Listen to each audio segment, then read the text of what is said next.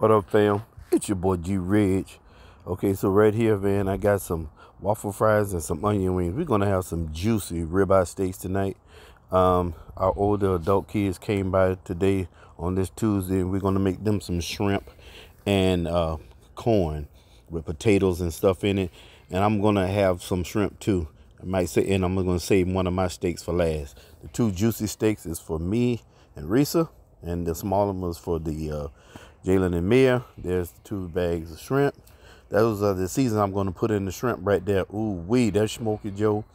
I tell you, fam, that Smoky Joe deep Creole seafood boil. I'm telling you, that's all you need, fam. But I like to add my own little extra ingredients attached to it. As you can see, I use his butter garlic in there as well. Yes, sir.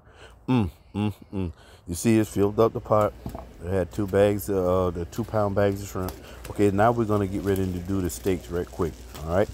I can see I dropped maybe like 2 tablespoons of unsalted butter in there, and I also put some avocado oil in there as well. I got Mrs. Dash lemon pepper seasoning, the sweet onion bacon, yes sir, and some of that Ocho Rios combo seasoning I'm put on the steak. That's all I put on the steak is those 3 ingredients. All right.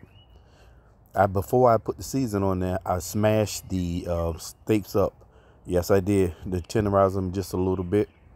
So I season them on both sides, the same seasoning. And we're going to go ahead and cook it the rest of the way. Pop it into the on the pan on the stove, and we're going to cook it right there, all right? I hope y'all enjoy this day. It's a blessed day. Happy Tuesday, everybody. Let's get it. It usually be Taco Tuesday, but we're going to go surf and turf today. Yes, sir. All right? So sit back and enjoy the rest of the way while we get ready and do these steaks.